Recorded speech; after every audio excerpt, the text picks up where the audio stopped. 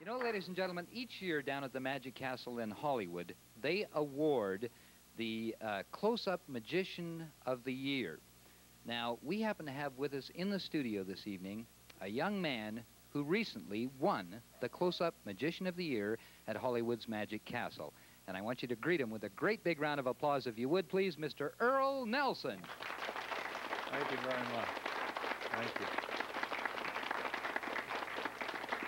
Well, first of all, I'd like to thank very much Charlotte and Jean for coming up here to sort of help us out for this little experiment. I think if any of you watch the Magic Palace regularly, you probably hear one word used very much, and that word is illusion. But very, very few people have ever seen an actual definition of that. And with your permission right now, I'm going to give you a visual definition of that word illusion. And I've taken the liberty of removing 5 cards from the pack. Now, just so that they're easy to remember, those 5 cards are in order. The ace, the deuce, the 3, the 4, and the 5. They come that way from the factory. You can see them. I'll go very slowly so that you can appreciate everything here. I'll begin with one card right off the bat, and that card is the ace of spades. Now, it looks as if that ace of spades is being pushed right into that group of cards. However, let me stop at this point and remind you that this is only at a definition of the word illusion. That didn't really happen. And since I have 5 cards in total, we could place that ace right in the center of those 5 cards, and I think that's even a better illusion. But still, nonetheless, it's only an illusion. The ace does not leave the top of the pack. Maybe this is a little bit confusing. I could understand that. That's why I only use 5 cards. I am going to eliminate the ace. That might make it a little bit easier to understand. We'll get right down to the next card. That's the deuce of spades. In fact, Charlotte, I'm going to ask you, if you will, just to reach over there and push that in yourself. Now, did that feel as if it went in? Mm-hmm. Yeah. Would you like to turn the top card over? Interesting phenomena. The deuce of spades never leaves the top of the packet. Maybe that's a little bit confusing. I'll tell you what, I'll eliminate the deuce of spades. We just have 3 cards remaining, the 3, the 4, and the 5 of spades. Now, I did some experimenting, I must admit, and I found out if I turn the 3 of spades face up and place it between the 4 and the 5, the trick won't work. So I won't do that. What I will do is turn the 4 and the 5 face up like that, place the 3 back face down between them, and I find that it does follow suit like that, no pun intended, but it doesn't last very long. You see, I just shake the cards like that, and the 3 is back face down once again. You see, the 3 is a very contrary card. This is not the kind of, I don't think we should use the 3 at all. It's a little bit confusing. We'll eliminate the 3. That leaves us 2 cards only, the 4 and the 5.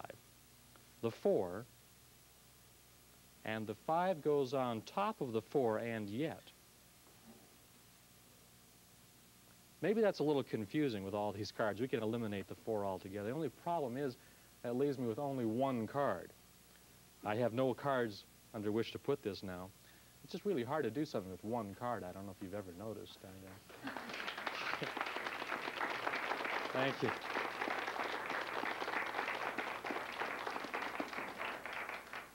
Actually, we were talking a little bit, several of us, before we came out here, and we were, someone brought up the point of, have ever embarrassing incidents happened to you, you know, when you've just been about to do a show. And I recalled one that happened to me. I was about to go into one of my favorite effects, which is cutting the aces from a shuffled pack of cards. When the gentleman that was sitting over here reached over very politely and took the deck of cards in his hands and plopped them down in front of him. Very methodical. There wasn't anything I could do. I mean, I didn't want to embarrass the gentleman. He was very nice, you know. He cut the pack like this, and he turned half of it face up. So he had about half face up, half face down like that. Then he proceeded very methodically. The guy obviously knew how to handle cards. He shuffled the face-up cards into the face-down cards, just like that.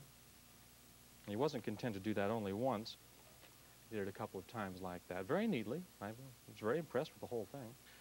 But I didn't know quite what I was going to do to get out of this. He very neatly squared the cards up once again like that. And then just to make sure that everything was all right, you see, he picked the cards up and looked through them like that to make sure he'd shuffled them very neatly, and he had. Give them a count, and he put them right down in front of me again. Well, I thought the only thing I could probably do at that point was to go into the original effect that I had in mind and try to cut 1, 2, 3, well, 3.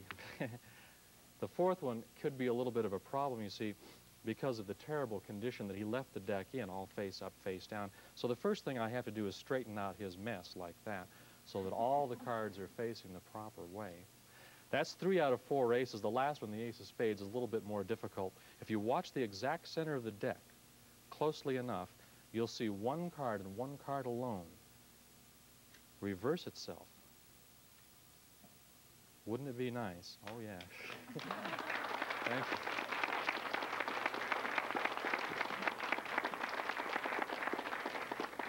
Well, most people believe that all of this sort of thing is attributed to sleight of hand, dexterity, the hand is quicker than the eye. That really isn't absolutely true. I do everything I can to promote that belief, but it's not absolutely true. It's all dependent upon luck.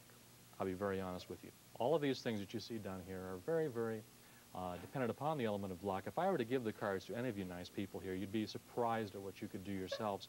For instance, if you were to give the cards a simple little shuffle, such as I'm doing here, and then cut them, give them a simple cut on the table like that, one card might possibly fly face up out of the pack. Now, this card happens to be a king, which is a rather high card, but after all, there are 4 kings in each one of the decks, so it's really not that big of a coincidence. By the same token, you could also give the cards a simple cut, such as I'm doing here, and you might run across, just by luck, king number 2. That's the king of diamonds so far.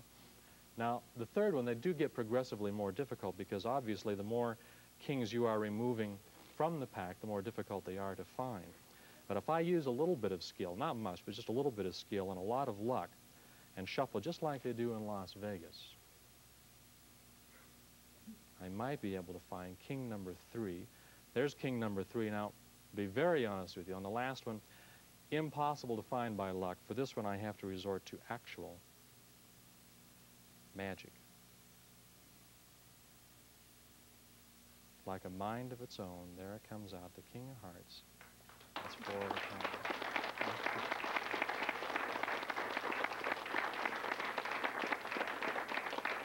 I'm going to rise to the occasion here and show you something, not with a full deck of cards, but only with these 8 cards that we've so conveniently come across here. As a matter of fact, the kings and the aces being the highest cards in the deck make that rather easy, but I think I'm going to eliminate the kings. This will make it even easier to understand. We'll get back to those in just a moment. Just concentrate on the aces for a moment, if you will. And we'll do it one ace at a time, very, very slowly. There's the ace of hearts. Watch. Very slowly. A slight discrepancy. Now, that king is supposed to be over there, you see. What's happening is they're changing places one card at a time. That was the first one to go across. Watch it happen again. Another king, another ace change places. Now, that does leave me with only a couple of aces remaining, which quickly become a couple of kings. That part's nice.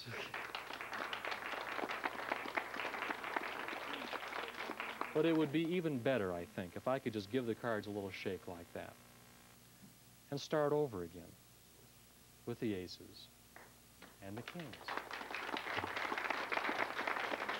Thank you. I'd like to do something right now. You've been so kind as to help me out with this in the way of what I call loosely a challenge type of effect in magic, and that is I invite you to watch as closely as you possibly can, and I'm going to do it as slowly and deliberately as I possibly can.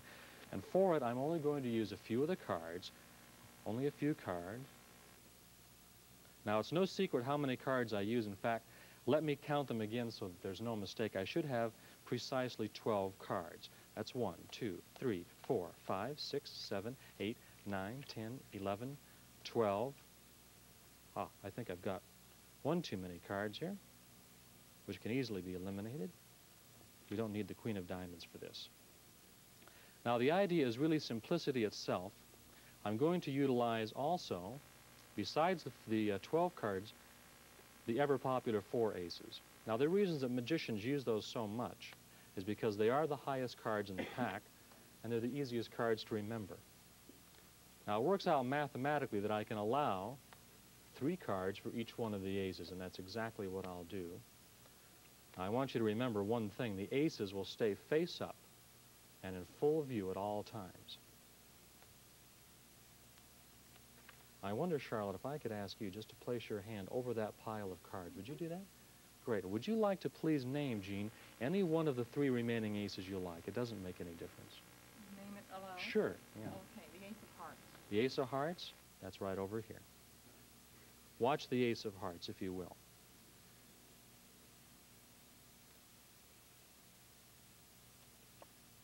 No longer present. Would you like to also name one of the other 2 aces? The Ace of Clubs. The Ace of Clubs it is. Watch the Ace of Clubs. One last look at it, all right?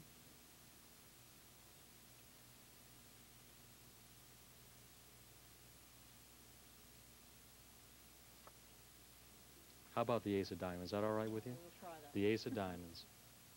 The Ace of Diamonds, ladies and gentlemen, I'm going to let you see right to the last moment. Thank you.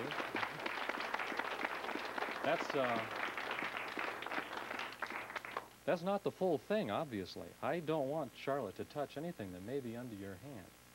But as dramatically as you know how, lift your hand straight up in the air. Would you turn those cards that are face down, face up, one at a time? That's 1. That's 2. That's 3. Thank you very much. Thank you.